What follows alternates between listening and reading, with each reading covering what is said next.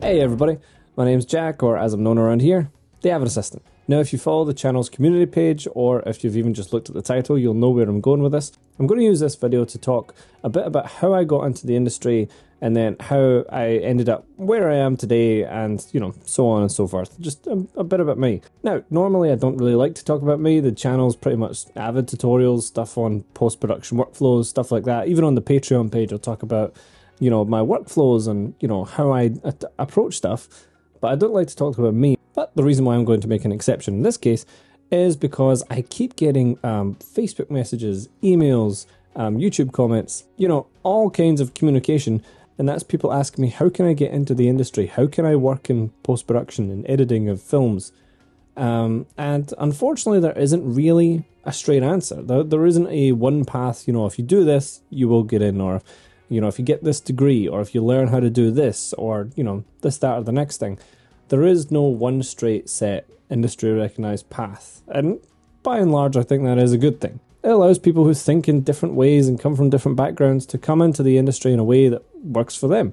It's a pretty open industry, and in my experience, pretty blind to, a country of origin or race or gender. The creative industry, particularly of filmmaking and particularly of editing, I would say, is very, sort of open to whoever you are, as long as you're keen on the job and you're interested.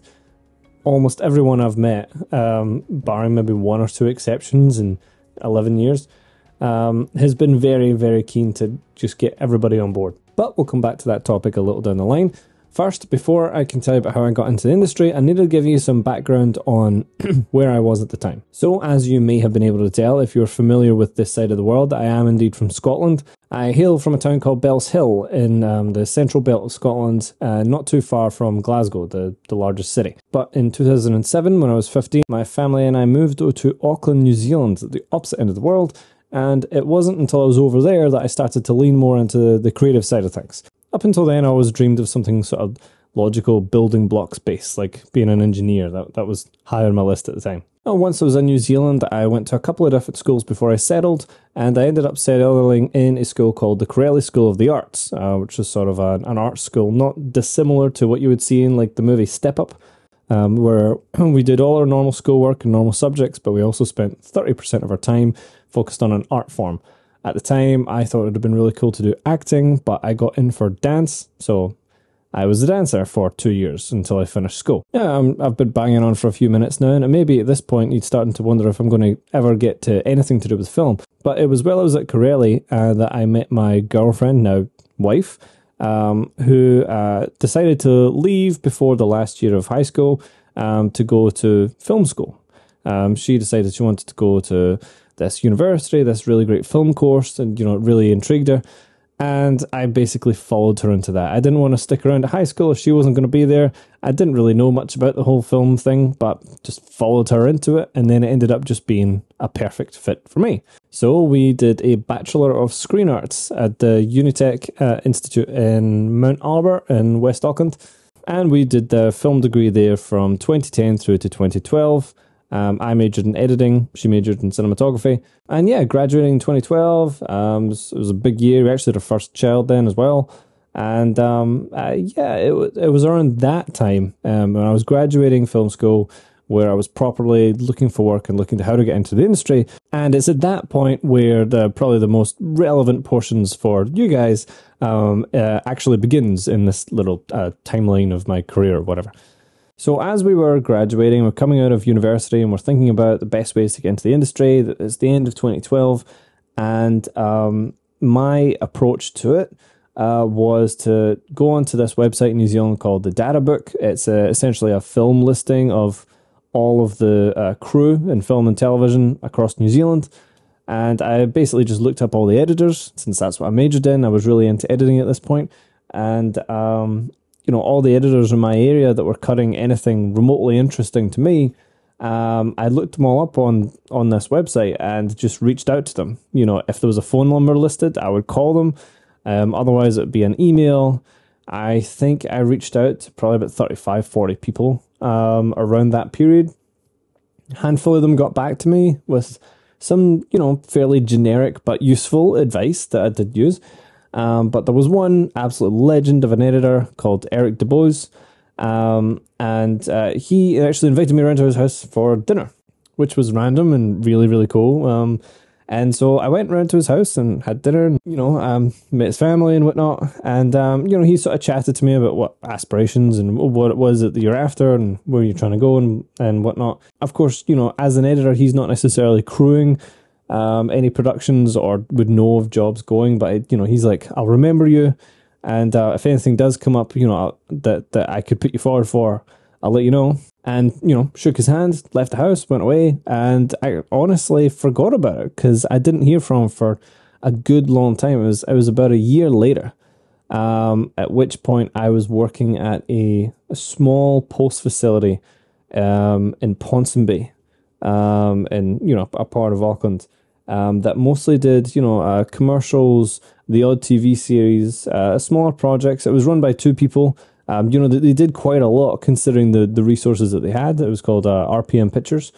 And it was a great year working there, actually. Great couple of guys, met a whole bunch of really useful contacts while I was working there.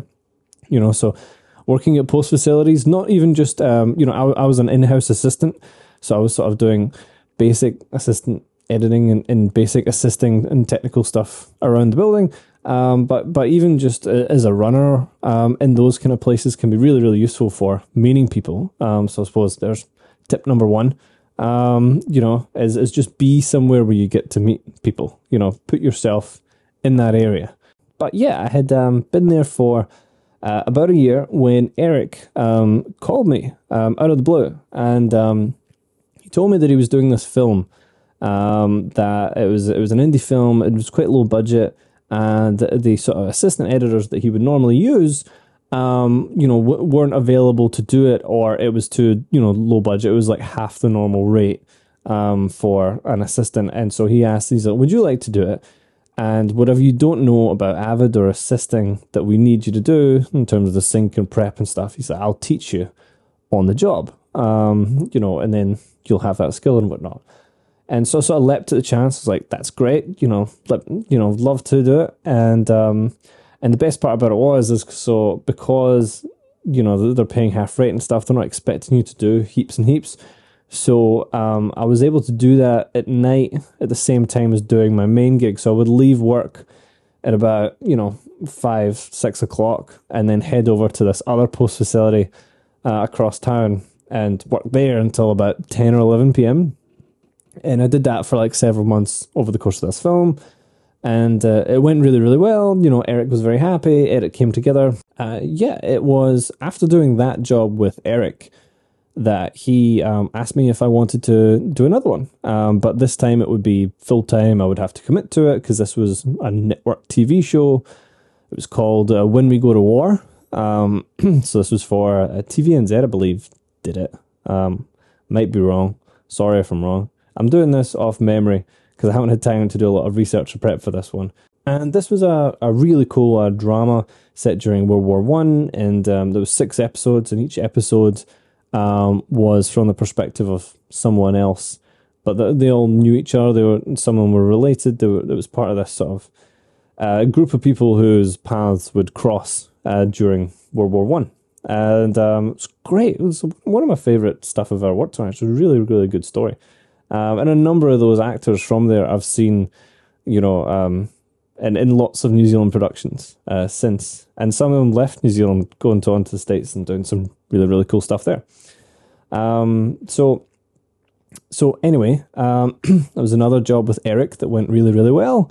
And I was developing a bit of a rapport with Eric at this point. I was getting a sense of, all the way he liked things done, even stuff that we hadn't done before. I just sort of would know how he would like it done, how he liked to keep notes, the certain type of effects that he would do, his approach to it and stuff like that. And so noticing those stuff of the editor allows you to sort of anticipate their needs a bit better, and then you can prepare for it and, have stuff ready and waiting for them.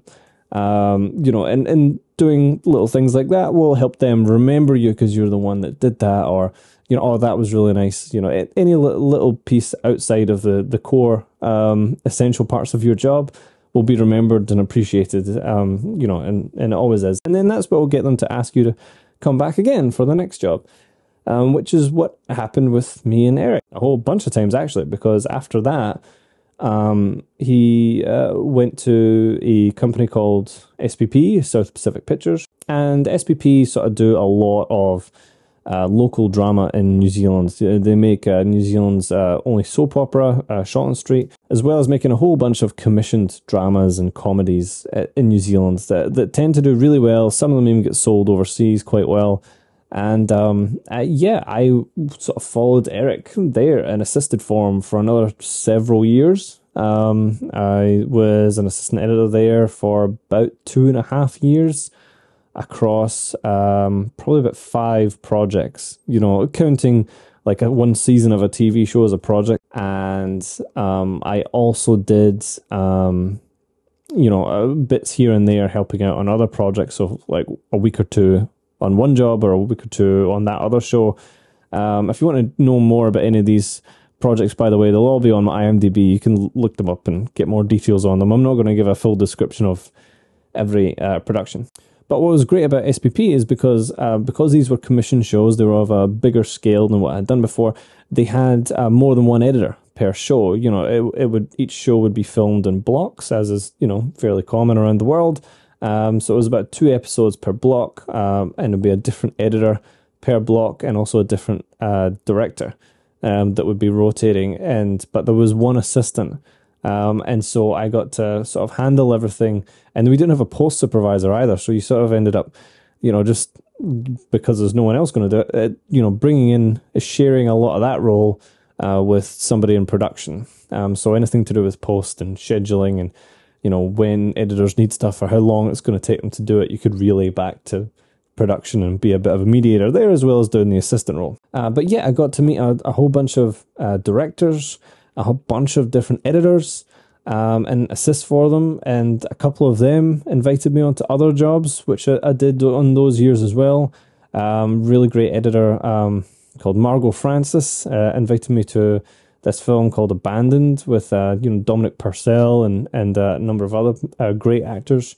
It was based on a true story, I think, of some sailors trapped on a boat at sea and trying to get home. And yeah, it was just a really great time because, again, I had put myself in that position where I got to meet lots of people. You know, there was lots of directors and network producers that were passing through the building all the time that I would get the opportunity to speak to, you know, whenever it was quiet or even just about the production we were working on. They would ask, you know, how's this going? You would get to cut promos for episodes, you know, because, you know, it'd be like next week on, you know, whatever the show is. You would get to cut those or the little recaps of the previous episodes. Sometimes you get to cut those and do like basic VFX comping work and stuff. And I think those 2.5 years where I learned a lot of my core skills and sort of solidified them. But there did become a point where I had sort of gotten most of what I could get out of that gig. There wasn't really a clear pathway of how to get from assistant to editor, which is kind of a big struggle that I've had, you know, throughout the years. You know, it's something that for the type of stuff I was after, for scripted content and scripted dramas, you know, you had to have cut stuff before they would let you, you know, because the network had to sign off on it. You had to have cut something before they would give you the job. But I was like, I needed a job cutting something in order to have a reel. It was that catch-22. And it's been a bit of a struggle over the years, honestly, because I've been an assistant editor technically since that first job with Eric, which would have been which would have been in 2013.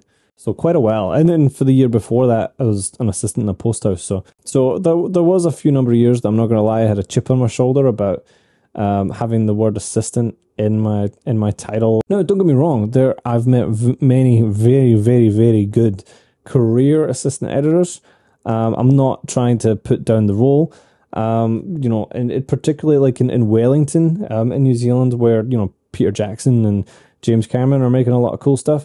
There's a few really good career assistants. But the difference of where I was and the sort of jobs I was doing is that the the pay rate at the time was quite low. And my wife wasn't working or couldn't be working at the time, and and we had 2 kids, I think, by this point.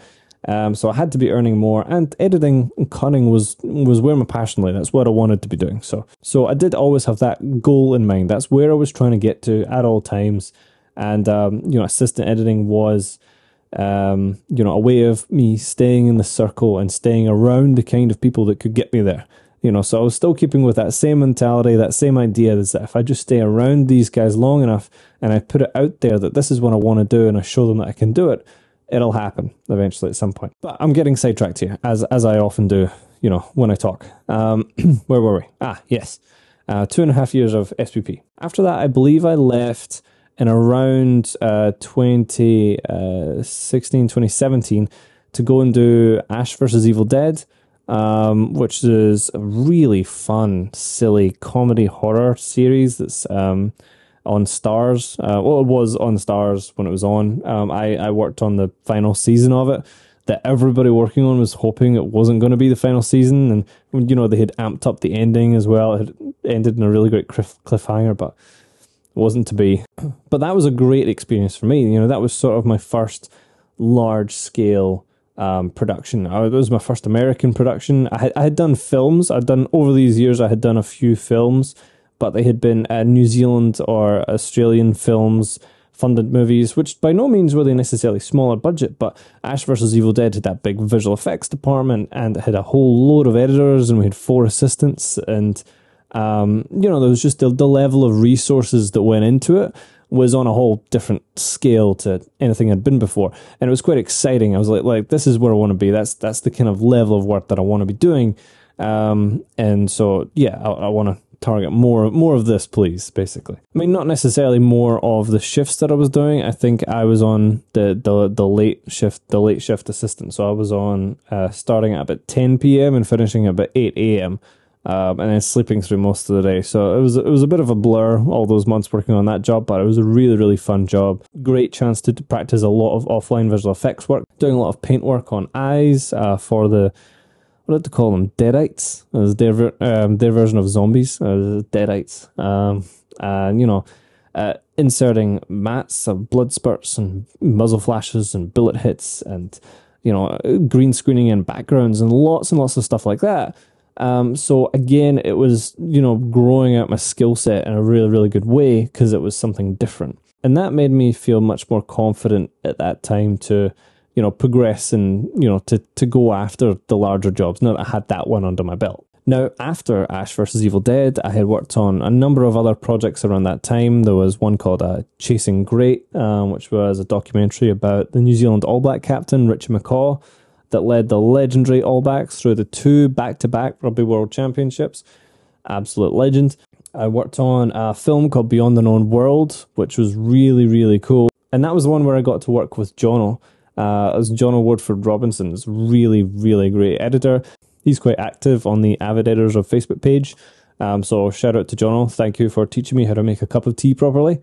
Growing up in the UK, thought I knew how to do that, but no, you enlightened me to the world of Irish breakfast tea. So thank you, Jono. Really, it's been a life lesson that I've taken with me since then. You taught me a number of other cool little editing tricks. So it wasn't just the tea, but the tea was the highlight. So, I just had to mention that first. But I got another taste of sort of American television with this pilot episode of a show called Brickman Rodeo that never ended up getting picked up.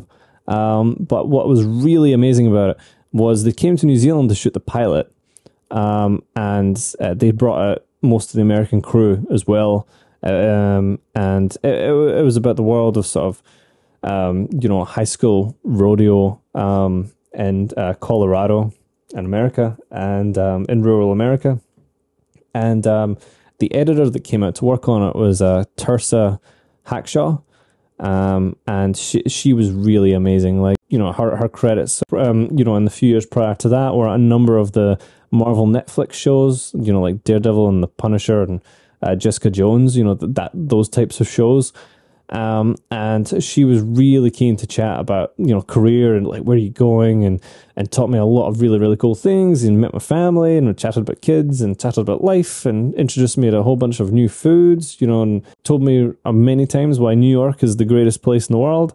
It was just a really great 3 weeks of working on this project, because after the 3 weeks of shooting, they took it back to the States for the rest of the post.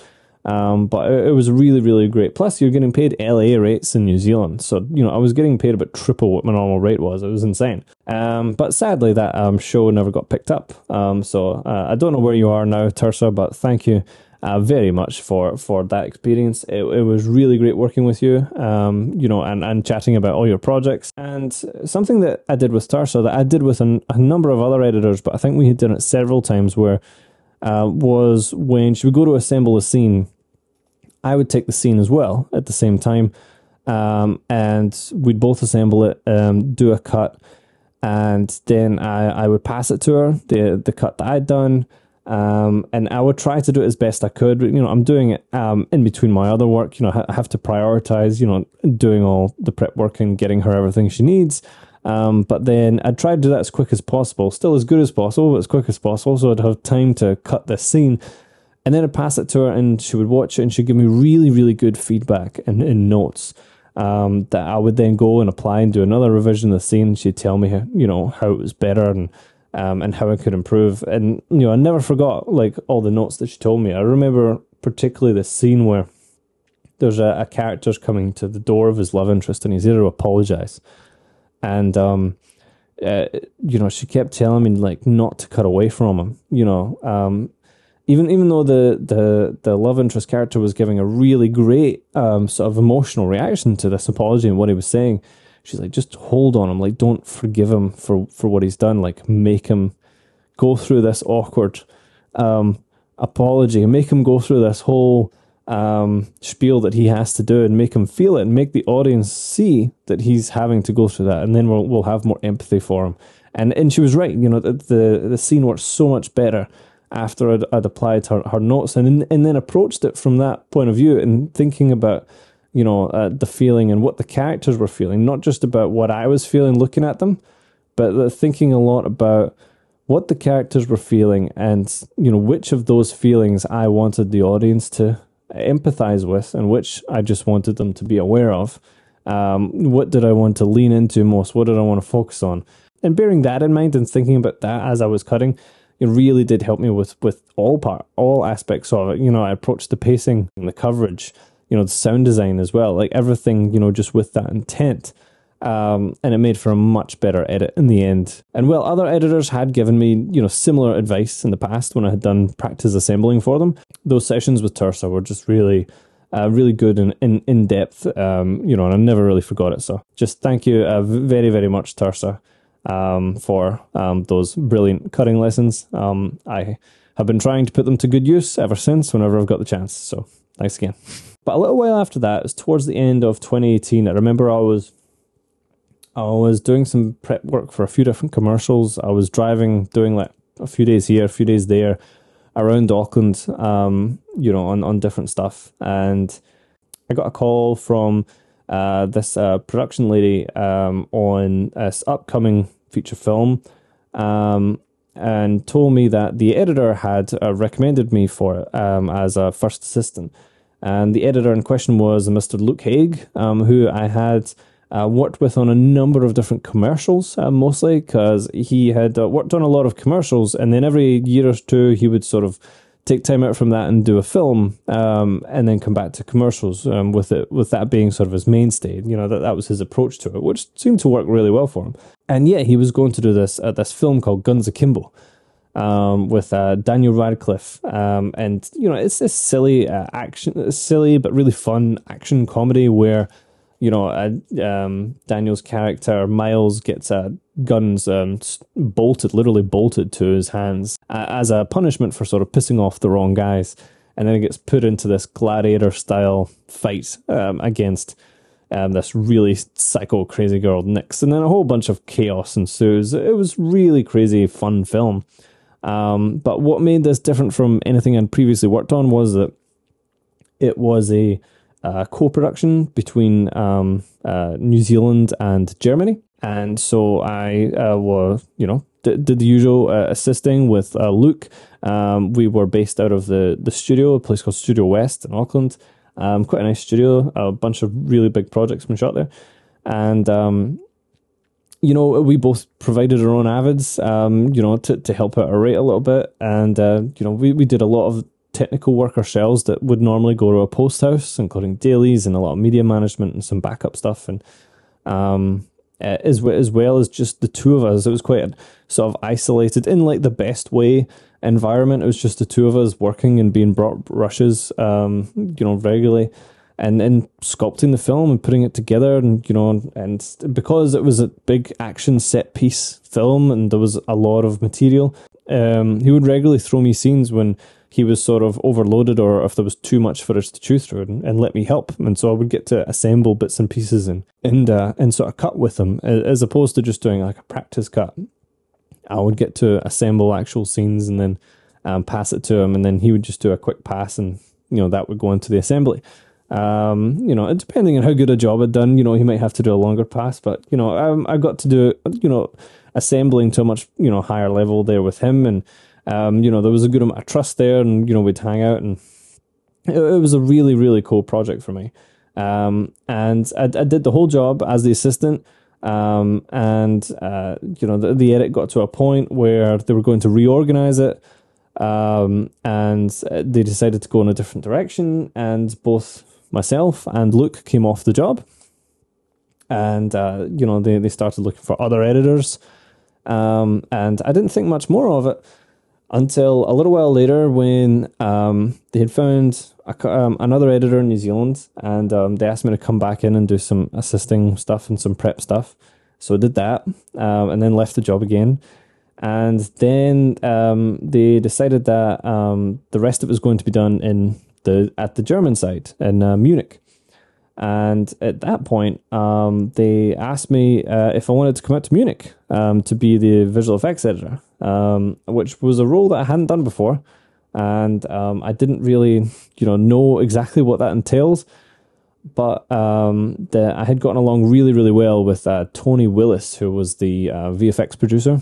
And I was keen, so I came out to Munich, and he helped me out with coming to terms with the VFX terminology and how stuff was laid out and how it worked and how stuff was delivered, and dealing with vendors and VFX turnovers and deliveries and all that kind of thing. And we just had a really great time in Munich, and it was this just brilliant group of people from a whole bunch of different countries. We had people from France and obviously Germany. A few from the UK, post producers. Tony was from the UK. We had people from Czech Republic. There, we had people from all over, like working in this one office at this one big table. Just all working together. It was amazing. It was so international. Obviously, that's before the utter calamity that is Brexit happened, and sort of screwed that up for people like me to be able to do it. But yeah, it was a really cool experience, and it was all of that visual effects, experience and skills that I gained there, that have allowed me to expand my skill set, and I've done the role of VFX editor a few times since then as well. But before I finished on Guns Akimbo, they kept it went through a whole bunch of different recuts, right? And changes and new directions for the edit. And there was several different scenes that they were having trouble with, and these were periods of time where they didn't necessarily have an editor, or they had just finished with the last editor, and they would just let me do it. And so there was 3 scenes throughout the film, not small, insignificant scenes either, that I got to do some tweaking and recutting on to various degrees. And it was because of that I got in, as well as VFX editor, I got in additional editor credit for that one, which was really, really cool because, there was, I think, 3 or 4 editors credited as additional editor on that one. And some of their other films that they're credited as editor on were like really big, or films I had seen personally. So it was really cool to just be credited alongside them in the same role. And of course, that was my first editing role. That allowed me to go and look for editing work with having something there that I had cut that I could use as, look, I was an editor on this, let me cut something. But little did I know, I was just about to make this really difficult for myself, because during Guns Akimbo, I kept flying home to Scotland, like during weekends to visit and stuff like that, because it was relatively close. And through a variety of personal reasons that I won't go into, we ended up, me and my family, moving to Scotland, and like setting up the move then during that sort of 2018, 2019 period. And so I had came over straight after Guns Akimbo. I went straight from Guns Akimbo into Outlander, another series for Starz, but this time based in Scotland, in a town called Cumbernauld. And that was an interesting difference experience. Probably one of my most stressful experiences. As those who have met me there on that job could probably attest to. It was, quite a difficult time. I think really, really great, and I met some awesome people, and I really enjoyed the show as well. Like, actually, before, I hadn't seen any of it, and then while I was in Munich and I was finishing up on Akimbo, and I knew I was going on to this, I actually burned through 4 seasons of Outlander just to get ready for. It was the 5th season I was going on to work on, and I sort of knew all of it going in. I'd seen everything. I sort of jumped right into the role. I had like 2 days to find and buy a car when I first got to Scotland as well, because Cumbernauld is not a very accessible town. Got there, did the job. I think I was on it for about, I don't know, maybe 5 months or so.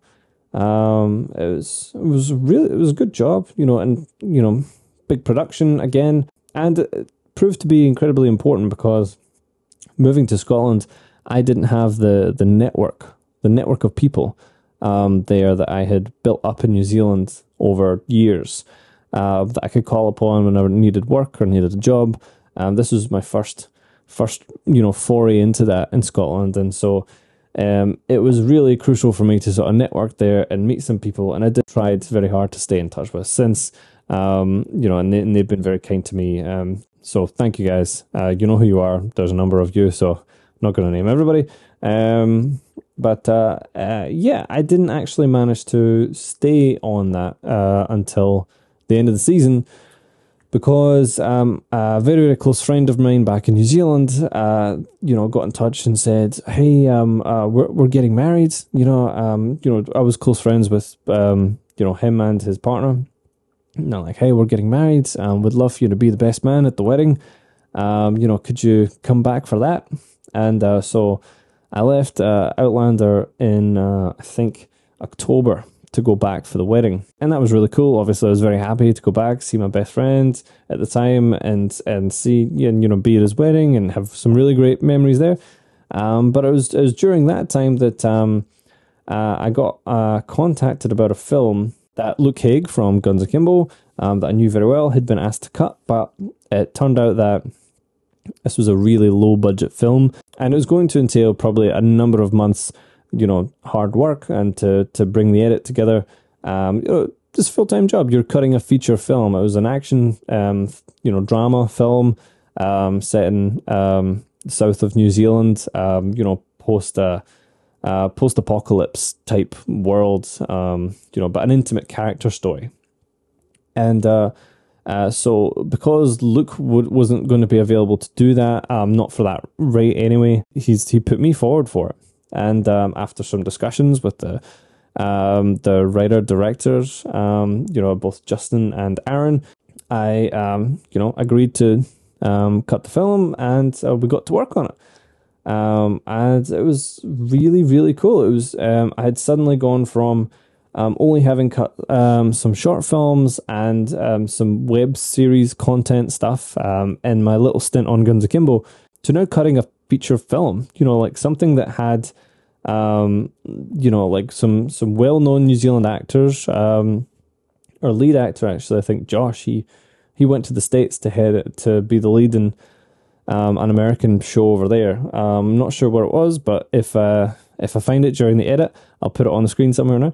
Yeah, it was a really, really great film and some really terrific performances. And it was, and I would say the thing that I learned most about that, and probably for any, looking to be editor of scripted film and TV, a big thing to learn is, the balance and the relationship with your director and with your producer, and working that out.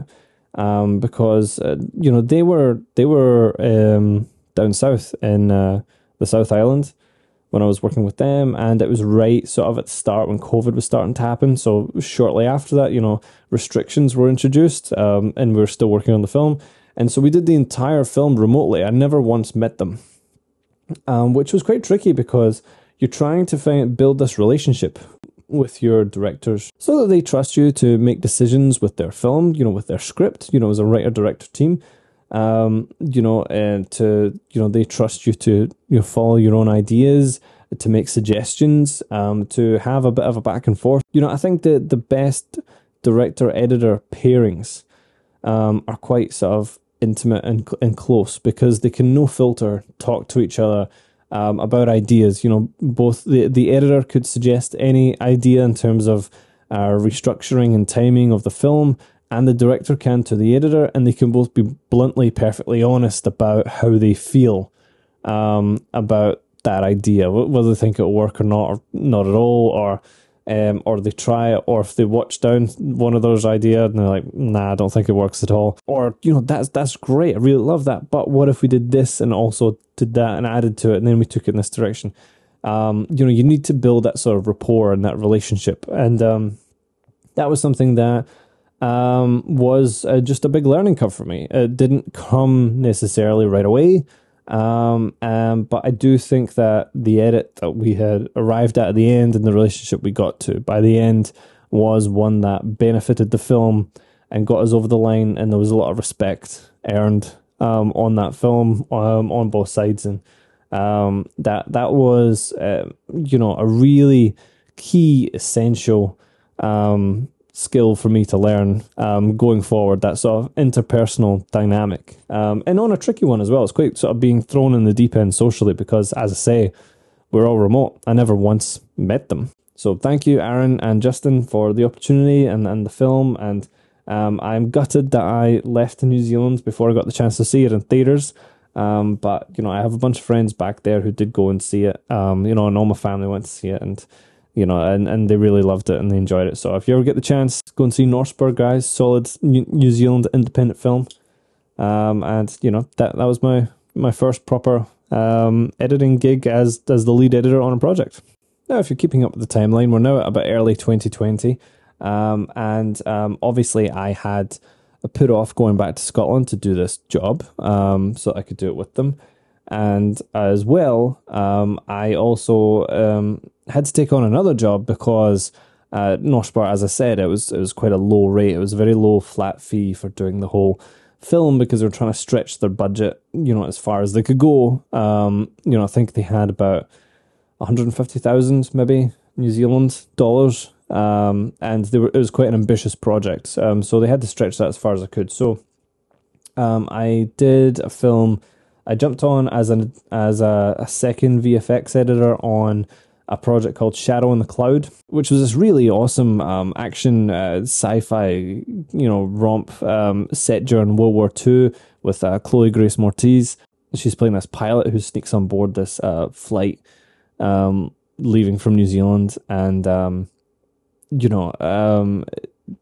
she's carrying some precious cargo, so to speak, without spoiling anything, and she's just there to protect that, and it's a bit of a mystery. And then while they're in the air, the ship gets attacked by something a bit supernatural, and I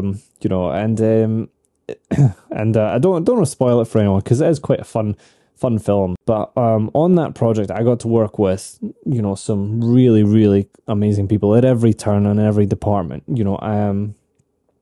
Anu Webster, who was the lead VFX editor on it, is amazing and taught me a lot of the tips and tricks that I know about Avid, that I've used on the channel and whatnot and in subsequent jobs. Thank you, Anu. I had met him before on Cross Paths. He was also on Ash vs. Evil Dead, and I had met him at SPP once back in the day. But that was sort of my first time working more closely with him. You know, I'd come on to the project to sort of help out him for a bit, and then he was leaving because, you know, the project had run over, I think, and he had another job booked. And so he was showing me everything he'd done, and I would take over with the same workflow he had set up thus far. And so, yeah, first of all, working with Anu was amazing and learning from him. Then the editor, because it was still in the edit while I was working on it, so he was doing a lot of assistant tasks as well as VFX editing. The editor was Tom Eagles, who's amazing. I had actually assisted for him years prior at SPP on one season of West Side, I think series 3. And you know, I learned a lot from Tom.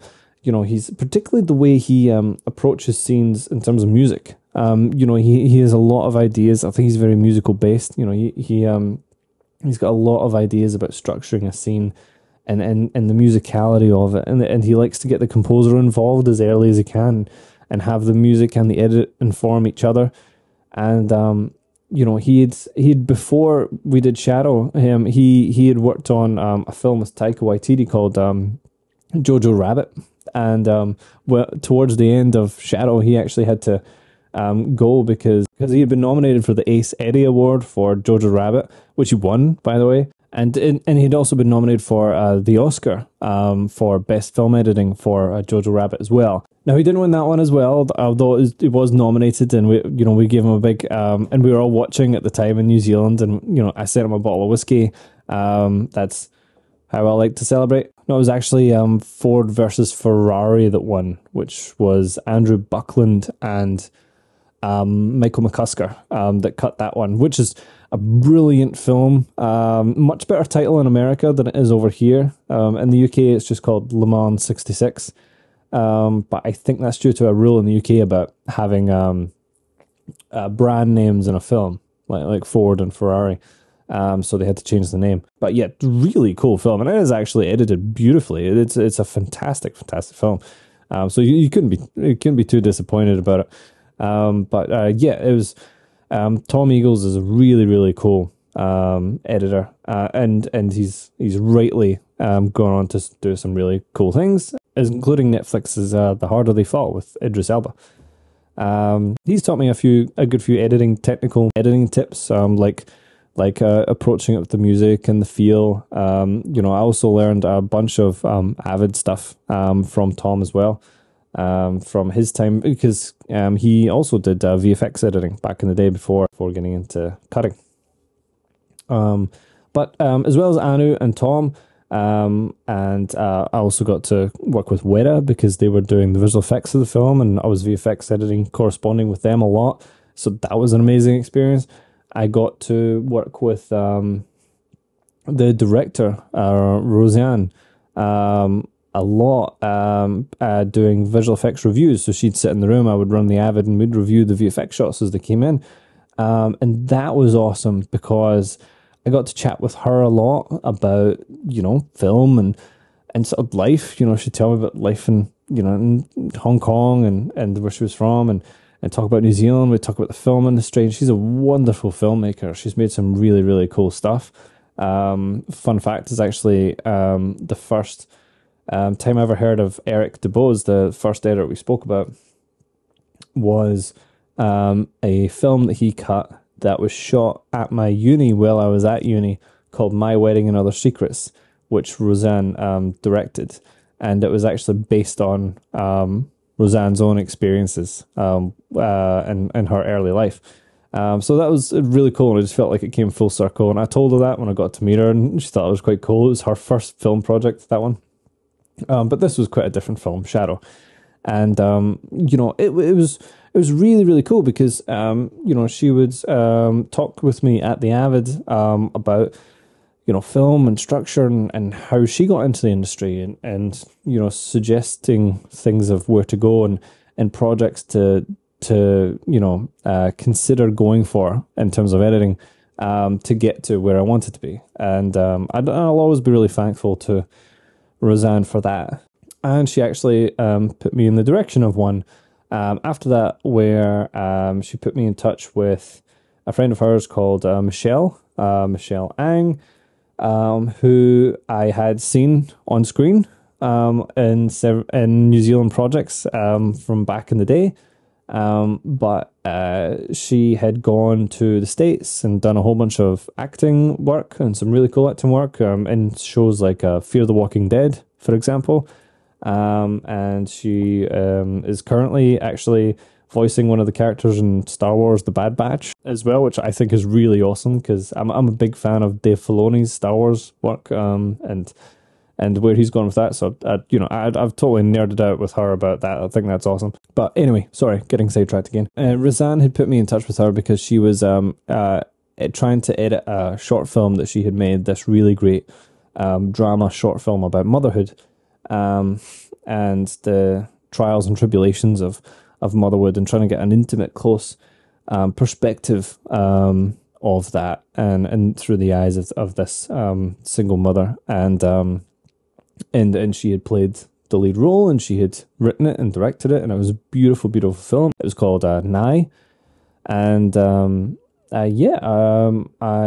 Roseanne put us in touch, and I had chatted with her, and we had worked through the edit together and got it over the line, and it was a really, really great short film to work on. And it done some festivals and done some things, and but much more important than that film for me was that relationship with Michelle.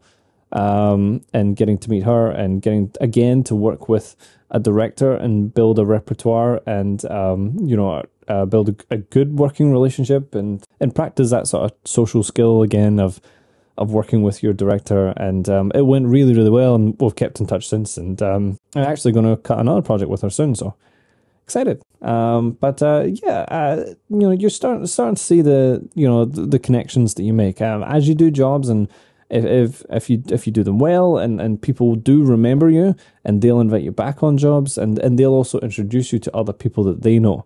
And so the network of people that you know, all of those people, their networks can become yours if the people you meet end up liking you, and then end up appreciating the work that you've done.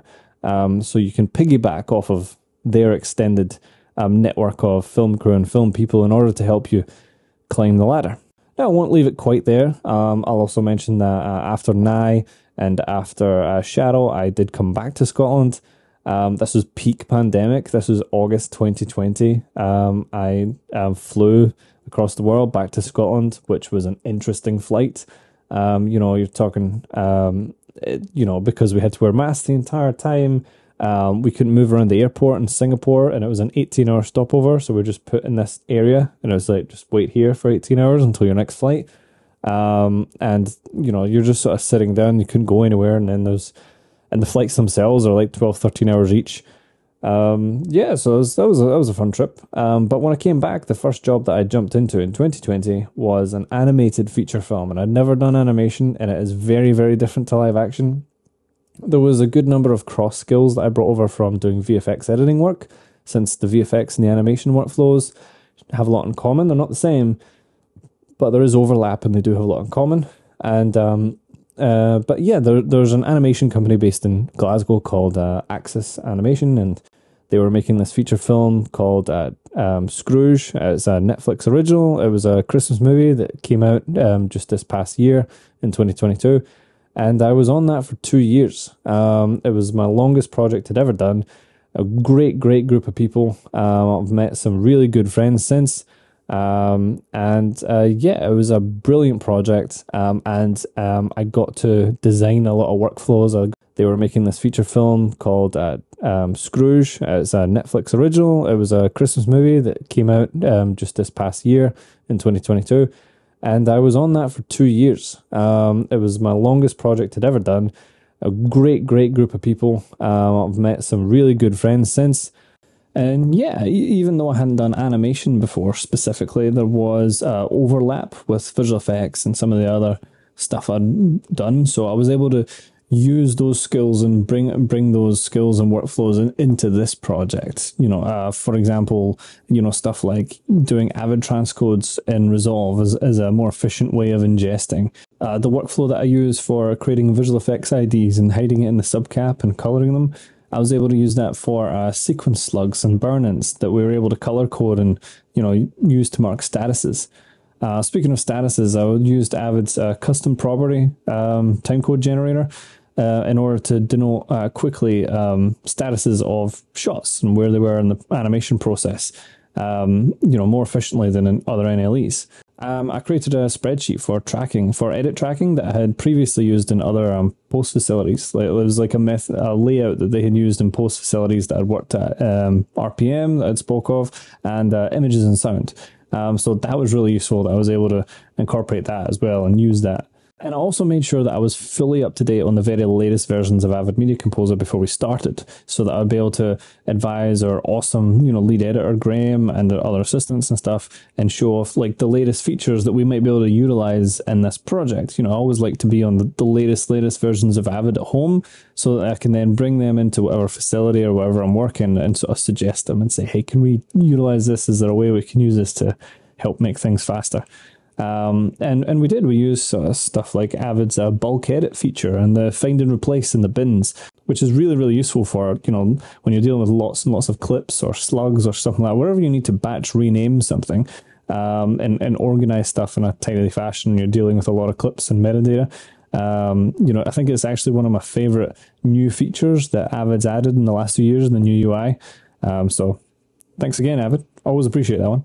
Yeah, I did that for a couple of years, and since then, since finishing that at the beginning of 2022, I've done a couple of short films with a company in the northeast of Scotland called Page Break Productions. Another really good working relationship. I'm hoping to work with them again for a third time this year on a larger project.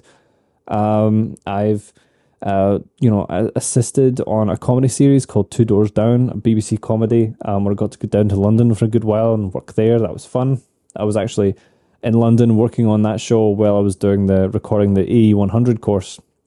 I think you can see me talk about and see in the background that I'm in a hotel room. That's why, and that's what I was working on. And yeah, and I'm currently, working on some other really cool projects that at the moment, until it's released, until it's out there in the world, I can't talk about or tell you about. But yeah, it's slowly building up that network of people here in the UK that I had in New Zealand. And even after, 11 or so years, it can still be a bit of a pinch and a bit of a struggle, especially if you're in a different city, different country, vying for that work. It can be a bit tricky. But, I still do have my network in New Zealand, and I do the odd job remotely for there as well. And might even be going back there for a job this year as well. So who knows? Might be heading back for a few months to do a gig there. We'll see.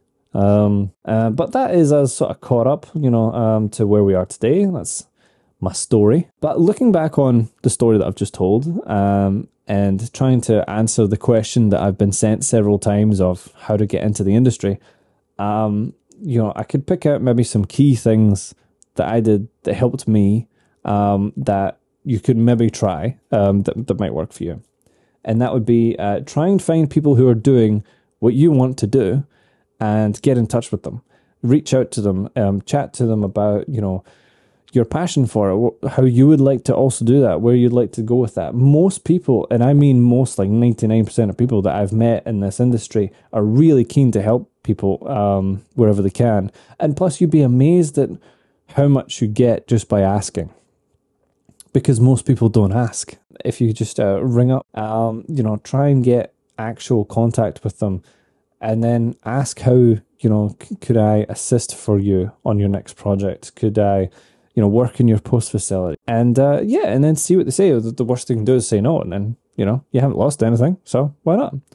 And the second one would be the one that came up a few times, and that would be try and put yourself in those situations where you are around those people. So whether that is being a runner at a post facility, or, a basic, trainee, a helping hand, or free worker, whatever it is at the start, put yourself around the vicinity of those people that you want to work beside, that you want to work alongside, and or that would employ you to do the job that you want to do. And then you'll have the opportunity to talk to them. They'll remember your face. You can chat about your ambitions to them whenever you can, and that will help you. And they will remember you. Like I said, most people want to help wherever they can. Most people, their instinctive reaction is to help, at least in my experience anyway. So if you can just put that out into the world, that's where you want to go and that's the direction you want to go in, then, people will notice that and they'll do what they can. And third and lastly, I think this is just common sense, but I'll say it anyway, is I just say try your best to do the best you can on every job you get. Treat every job, even if it's a gig that you feel like you've done a million times before, even if it's not necessarily what you want to be doing right now, treat it just like what it is. Treat it for the blessing that it is, that you're in this industry and that you're doing it, and try and get as much as you can out of that, and do the very best job you can, because then that's the way that you'll be remembered and noticed by people and brought on to other more exciting stuff.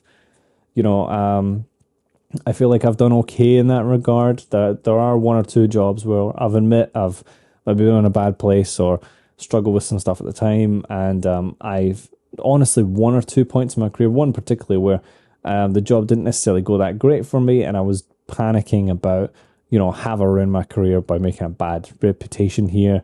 Have I totally screwed myself? Is that me blacklisted? Whatever.